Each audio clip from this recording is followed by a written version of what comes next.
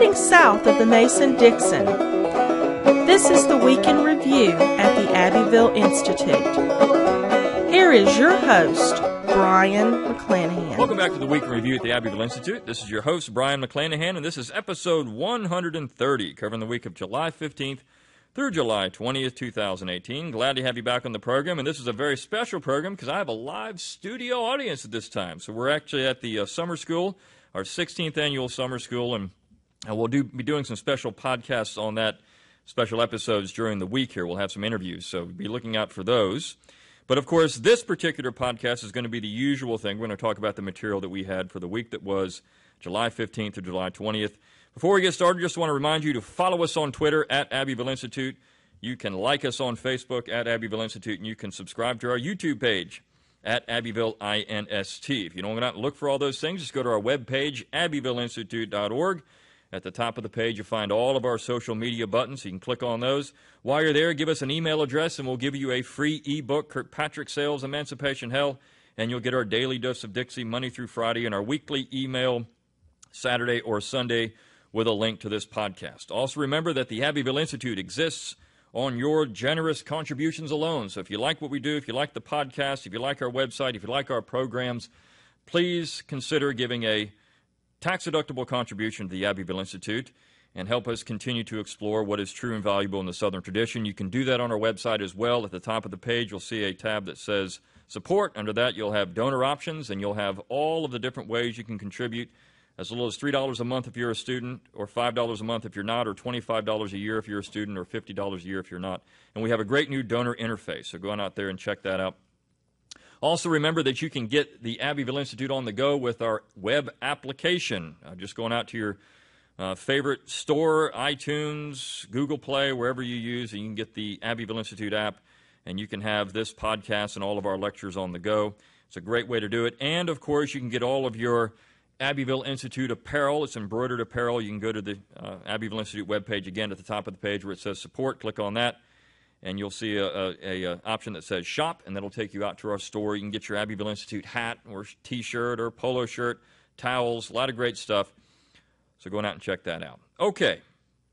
All of that said, let's talk about the week that was at the Institute. And this is actually kind of fun because I'm doing this on a Monday. We ain't even got to the Friday material yet. So all the people that are here are going to hear what's going to be on the website before it's even there. So I want to start actually with a piece that we ran on Tuesday and the piece on Thursday. And they're in a similar theme, though not necessarily a similar topic. And that theme is the problem of neoconservatism and the South. What do I mean by that? Because this is a big issue. You know, when you look at the South and you look at exploring what is true and valuable in the Southern tradition, and people think the South is conservative, right? So we have this conservative South. But today you have the Republican Party, and that is really the problem. It's the Republican Party. Because the Republican Party has never been the friend of the South. And I know a lot of people say, well, what do you mean by that? The Republican Party, everybody in the South is Republican. Well, this is true because I think they've all been duped into believing that that's what's supposed to be for the South. But when you look at the two pieces we have for this week on this particular topic, one, we'll start with a book review by Donnie Kennedy, and it's a review of Sandy Mitchum's book, Vicksburg. And Sandy Mitchum has actually written for the website before, and this is a great book. He wrote a book I believe on Nathan Bedford Forrest as well. And this particular book is on the Battle of Vicksburg. And the Wall Street Journal reviewed the book not long ago. And you would think the Wall Street Journal would be fairly sympathetic with the South, right? It's a conservative newspaper. You would think that they would support what the South does and the Southern tradition. You think conservatives support these kind of things. But, of course, that's not going to be the case, and Donnie Kennedy points this out. So he talks about how these newspapers, this newspaper in particular, was very critical of Mitchum's positions in the books, in this particular book, because he had the audacity to be pro-Southern. And that's the real problem they have with it. They're fine with the scholarship in the book. They do make a few snide comments about how he doesn't have enough footnotes or these type of things, but for the most part, the critique of the book is that it is too pro-Southern, that Sandy Mitchell is too pro-Southern. And how can you be that in today's day and time? Right? How can you be that when you have Dinesh D'Souza stand up and say that the Democrats, who are all Southerners, are all the bad guys? What they've done, what the neoconservatives have done, is produce an us versus them mentality, even in quote-unquote conservatism. And you have what is often called conservative ink.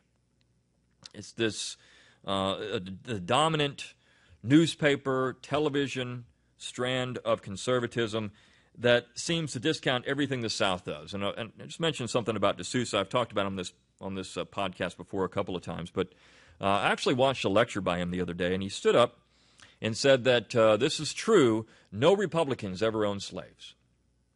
And that's funny, because the largest slave owner in Delaware in 1861 was a Republican. So, I don't know, I guess he missed that one. But, and he gets into this position where the Republican Party are the noble, good guys, and the Democrats in the South are the evil, horned-headed bad guys. And, of course, where have you heard that before? Well, it's all over the popular media from that particular time period. And that is carried right into the 21st century. In fact, there's a rejuvenation of this particular idea. And so conservatives in the South really don't have a home. And this is what Donnie Kennedy is getting into here. These people should be on our side. I had a friend of mine tell me the other day that what's really happening right now is that you have the left, which is, I mean, we all know those people are just a little crazy. And then you have the other side where we're really still battling out what this America that we have is all about. You have the Hamiltonians, and you still have the Jeffersonians in that conservative side. Unfortunately, the Jeffersonians are losing. And that's why I do what I do with this podcast and why we have the Abbeville Institute and the other things that I do. It's to try to ensure that at least there's some voice out there. And, of course, there are others. But there's something out there and, that can actually support this other side. So when you have books come out like Sandy Mitchell's, and I would highly recommend you get it, his book on Vicksburg, and it's published by Regnery History, which is great. I mean, Regnery History is a great conservative publisher. They've published 5 of my books, so I think it's wonderful. They've also produced some stuff on the other side. They produced a book by a guy named Bone Kemper that's pretty awful when it comes to the war itself, and he's very critical of the South. I actually had a guy tell me one time that it's one of these neoconservatives that, I mean, they're right on a lot of issues, but he told me one time that the reason that they're so critical of the South is because they love the South, you see. They want to save the South from itself. You see, the South, if it wasn't for Southerners, the South would be great. That's the whole idea. I mean, Southerners need to be saved from their own stupidity. And so Reconstruction saved us from ourselves. This is a book about Reconstruction. Saved us from ourselves because we're too stupid to do it ourselves. We have to have these noble people come in and do it for us. And so when you look at the piece on Thursday, Bushwhacking the Bill of Rights, and it's a wonderful title. It's actually written by Ludwell Johnson. This piece was actually, it was written in 2002.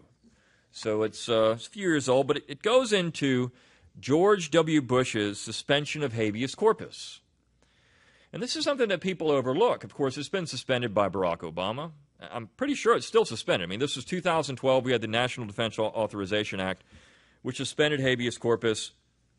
And but it was done before that. And, of course, all under the guise of fighting terrorism. And Ludwell Johnson was a great old Southern historian.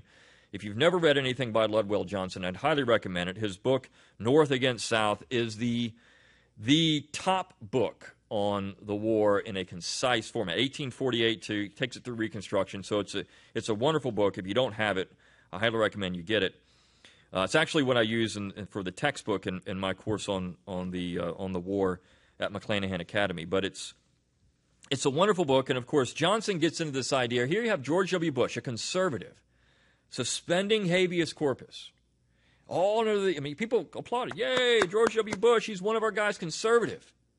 What Johnson points out is that this isn't conservative. This isn't consistent with the Constitution. What they're doing is illegal. And he uses the Ex parte Milligan case of 1866 as an example. If you're not familiar with Ex parte Milligan, essentially what happened was you had habeas corpus suspended in the North during the war. And what that means, of course, is produce the body. If you're not familiar, it's one of the few civil liberties that's actually in the Constitution itself before the Bill of Rights. So it's in there. And the only entity that can suspend habeas corpus is the Congress. And I hear one of the critiques of course, the war, and when you start bringing this up, people will say, well, yeah, but what about the South? They suspended habeas corpus too. How can you?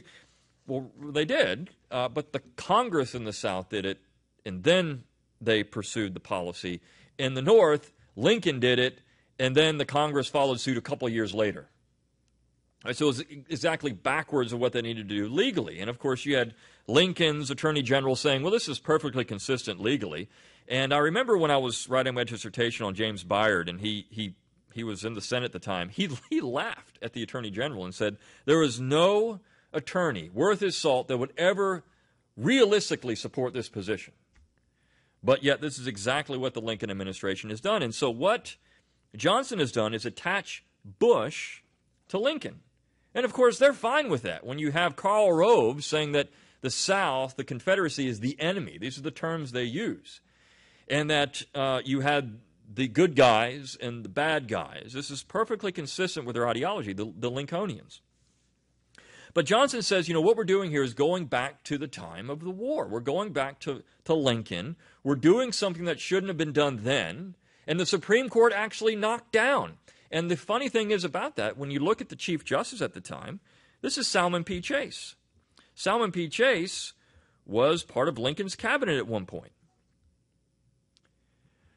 And yet, here he is, Chief Justice of the Supreme Court, and he says, you know what? You can't do that. You can't suspend habeas corpus when the civil courts are open. Of course, Taney said that as well, and Ex parte Merriman. But here we have another case, Ex parte Milligan, where they do the exact same thing. And so what did the Congress do, the Republican-controlled Congress? They just removed the court's jurisdiction over that. Well, you know what? You just can't hear these cases anymore. They also, when Andrew Johnson became president, made it to where he couldn't appoint any Supreme Court justices. That's the dirty little secret in Washington, D.C., that if the Congress really wanted to rein in the federal court system, they could do it all day long. They could make it to where the court had very limited jurisdiction. They could have where you only have one justice on the bench. They could do anything they want with the Supreme Court, yet they don't because it's a way to raise money, you see. They can go out and complain about the court, and they can go to Heritage Foundation and get them to give them some money. And, we're going to get it in the courts. I remember John McCain standing up and when the Obamacare decision was pending. We're going to fight this thing in the courts. Well, what happens if you lose there? Well, I don't know, because they don't have an answer. I guess vote better, right? We'll get some more justices on there. We'll believe in Trump appointing good justices, and we'll overturn the thing that way, maybe. Who knows? But this is the modern era, and this is the problem with modern American politics, and Johnson's pointing that out. We have executive tyranny. We have government by the executive branch, for the executive branch. We really don't have real checks and balances anymore. And all he's saying is that what Bush has done is going back to this very dangerous time in 1866 when we had an out-of-control general government, a rump parliament, essentially, a rump Congress, where they can do whatever they want. And the Supreme Court, when they tried to do something, was just going to be emasculated by the Congress. So it's important to know your history when it comes to Reconstruction and, of course, the Lincoln administration, because the Republicans, as I said, are the enemies. They always have been the enemies of the South. It's not changed. And I know people, when I did one of my own shows on that, I talked about how the Republican Party hasn't changed since 1861. It really hasn't, 1854. And people were very upset about hearing that because they want to be a good Republican. But it hasn't. I know that a lot of Southerners believe in the Republican Party, and maybe on the local level you can see some differences, but the party itself is still, as Clyde Wilson and others have called it, still the stupid party. It always will be. So what we really need in the South is something else, but it's maybe a lost cause at this point to try to save that's the real lost cause, to try to save the Republican Party. All right, so all that said about the neoconservatives, this is actually part of it too, because the Republican Party in some ways is imperialism. It's cultural imperialism, it's political imperialism. Of course, you got imperialism itself and looking at acquiring overseas territories and colonies, but it's that cultural and political imperialism that the South is still suffering from. That we're having a Stockholm syndrome. We can't get around this, and the two pieces actually go along quite nicely with that this week as well. The piece that we ran on Friday and the piece on Monday, in fact. So let me start with the piece on Monday. It's actually about Nathan Bedford Forrest. It's written by Benjamin Alexander, who's this piece was actually published in 1987. So it's an older piece, but most people haven't read it. So it's a wonderful little essay on Forrest and Southern folkways. And Alexander actually had the honor of studying with Lytle at Vanderbilt. And so, of course, Lytle's Bedford Forrest and His Critter Company is one of the best biographies ever written on Forrest. And what he does in this essay, which I find fascinating, is attach the plain folk of the Old South, this idea of Frank Owlsley, the plain folk of the Old South, and gets it to Forrest. He connects the dots there. Forrest was an enigma in some ways to some members of the Southern society because he wasn't a West Pointer. He wasn't a guy that went to West Point and moved up through the professional military ranks. Here's a guy that joined as a private and worked his way up because of folkways, because this is how it worked where Forrest was from. And so that, in so many ways, is indicative of a part of Southern culture that people miss. There is the great old Virginia society. There's the Lees, and of course Davis being from that, married into a high society as well. But then there's people like Forrest, more of these self-made men kind of idea. He's someone that doesn't necessarily fit. He's a little bit crude, a little bit rough around the edges. He doesn't fit with someone like Robert E. Lee or maybe even Jefferson Davis. And, of course, that was a rub at times. And Forrest bristled at the treatment he received during the war because he was seen as kind of this country bumpkin. Now, a great general. In fact, you could make a case perhaps maybe the best general of the war outside of maybe Jackson. But you look at these two guys, and they were hammers. And Forrest was never used properly, according to Lytle, according to Alexander. He was never used properly in the war, and the reason being is because there was kind of this snobbery. Now, it's an interesting thesis, but I think it's fun to point out how important that plain folk of the Old South was, and how important that plain folk still is to the South today. There's always a discussion of the people you need, and when you have a political movement.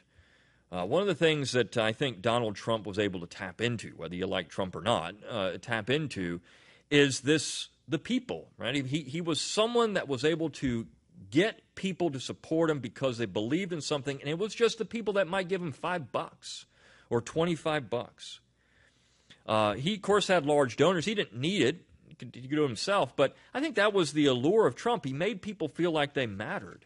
Just the guy out there with the pickup truck. And I remember years ago, what was that guy? Since I have an audience, I can't remember his name. The guy that said he wanted to be the guy he was a Democrat, wanted to be the Confederate flag guy on the pickup truck. He was running, and he had the very famous "yeah." And who was that guy? Y'all remember? Anyways, I can't remember his. I'm sorry. What state? He was running for president, and a real left-wing guy, Howard Dean. Howard Dean, here he is. Howard Dean, yeah. And he wanted to be the guy of the Confederate flag, and he took a lot of heat for this. How can you say, Howard Dean, you want to be the guy of the Confederate flag on the pickup truck? Well, Trump said, I'll be the guy of the Confederate flag on the pickup truck. I'll be that guy. I'll take those people. So he's tapping into these plain folk, these Southern folkways. He's getting into that. And that's why people gravitated to Trump, working class people, because he made them feel like they mattered. Forrest made people feel like they mattered, and all over the South. I mean, this was somebody that they could relate to. This was one of them. Of course, a wealthy planter eventually, but still one of them. And so just by tearing down Forrest, you're tearing down its cultural and political imperialism on the South. You can't admire Forrest. You can't admire that guy because of A, B, or C, or X, Y, or Z. These bad things we come up with, you can't admire him because of that. So they're saying who we can have as heroes and who we can't have as heroes. And all traditions have good and bad. I mean, I've said that several times on this show. All traditions have good and bad. So it's not to say that you can take Forrest and he's great, he's perfect. Nobody ever was. We know that.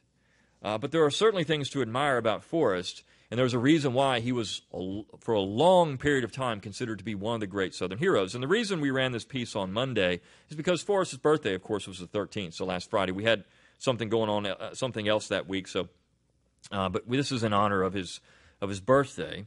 And it's a wonderful little assessment, and I think a very interesting thesis, well worth your time to read it. And then the piece on Friday ties into that, too. This is another older piece, 1990. It's written by Laurie Hibbett, and the title of the piece is The Southron's Burden. Now, that term, S-O-U-T-H-R-O-N, Southron. That was a way to say a Southerner for a time. It's a use of language, and language matters. And we're talking about this in this summer school. We just had a wonderful presentation on language and how we've had one on gospel and how the gospel music is not what it used to be because of the language and because of the traditions. It's being forgotten. Or you have the Cajun music that's being forgotten. Language matters, and how Southerners use language matters. Your accent matters. When I was in 8th grade, I had a teacher. She was from Alabama. I went to school in Delaware, so she was from Alabama. My favorite teacher of all time, all the way through elementary school, middle school, or what they called at that time, junior high school and high school. And she was from Alabama. Her name is Betty Mannion, and she told me, first of all, the coolest thing about her was that we read Southern literary figures in 8th grade, and I didn't know at the time, but she was doing this on her own, just to try to infuse some things. And she, not just that, she loved Washington Irving. And if anybody knows anything about Washington Irving hated Yankees. He hated them with a passion. In fact, if you read The Legend of Sleepy Hollow, Ichabod Crane is the quintessential Yankee. That's what he is. And this is why the native New Yorkers are trying to run him out of town. So she had us read all this stuff, but I remember she was telling me that when she was coming up through school, she had to lose her Southern accent. She had to get rid of it because she thought that was the thing you had to do to get a job. She couldn't sound like she was from Alabama. And she actually taught her children that way too, because they had the accent. They would go to school, and she would say, "I'd have to try to reteach them not to have that accent," because she didn't think that having that accent would allow them to get anywhere. They would be stigmatized because of it. Well, you're a country bumpkin from the South. You can't have that accent. And that stuck with me. All these years, it stuck with me. And I didn't think anything about it when I was 13 years old. Okay, that's a fun story. On to other things. But now that I've gotten older, and I look back at it and all the things that I've done, I think about that. And this piece speaks to that because it talks about how in the 1970s, for example, she brings up Gerald Ford and the term forthcoming and how Ford actually changed the term forthcoming. Or not just that, how people, instead of saying, Carrie Roberts and I went to the store, or, so-and-so and me, they change it to Carrie Roberts and myself. What the heck does that mean? Myself. But this is cultural imperialism. And there's a funny story at the end of this piece that I laughed at it when I read it. She was talking about how she was working in a hotel. And she was there, and this man from Pennsylvania was in the hotel. And so I'm going to read part of this because it's just so funny. She says, quote, "It must be said here that the Northerner does not sometimes appear raucous. It is probably his accent, deriving as it often does from Northern European language. It seems to us harsh. It shrivels our self-assurance. We feel ourselves once more being captured at Fort Donelson and shipped to Fort Warren Prison in Boston Harbor. to languish with Mr. Lincoln's civilian prisoners from Baltimore held there without habeas corpus for the crime of expressing sympathy for the South. So what happens here is this Pennsylvanian has confronted her about prisons. And so this Pennsylvanian says, "What about Andersonville?" A Pennsylvania professor asked me one day out of the blue. I was serving as desk clerk in the motel where he was a guest. South baiting is an unrestricted sport for the northern tourist. What about it, I asked. You Southerners have a lot of shrines to your side of the war, he said, but I notice you don't bring up Andersonville. Don't be too hard on Mr. Lincoln, I said. Mr. Lincoln, he shouted. Do all Yankees shout? Of course not. It only sounds that way because of the ring of authority. Mr. Lincoln, I said, we petitioned him officially to exchange those dying prisoners, the rate being 3 of theirs to 1 of ours. He wouldn't take them. Then we pled to be allowed to send them with escort on boxcars back to federal lines. Again, he refused them. They were sick, starving, no longer useful as soldiers. They would have been an added drain to waging his war. We, on the other hand, were feeding them as well as we could feed ourselves. Rats were being eaten at Vicksburg. Jefferson Davis himself was emaciated. Look at his pictures, skin and bones. I never saw a fat man in my grandfather's generation, the generation after the war. I give you my word. The PA prof turned away without batting an eye.